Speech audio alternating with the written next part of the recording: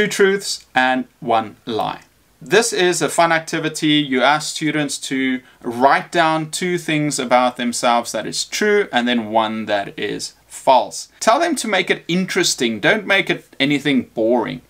For example, when you show students how to do it, you can say, I have 3 brothers, I can't eat seafood, and my favorite color is red. Okay, and then the students should actually ask you questions to find out which one is the lie. Tell students not to use the examples you have done. They should try and make their own original ideas. It's easy for them to fall back on, oh, well, I'll just copy the teacher.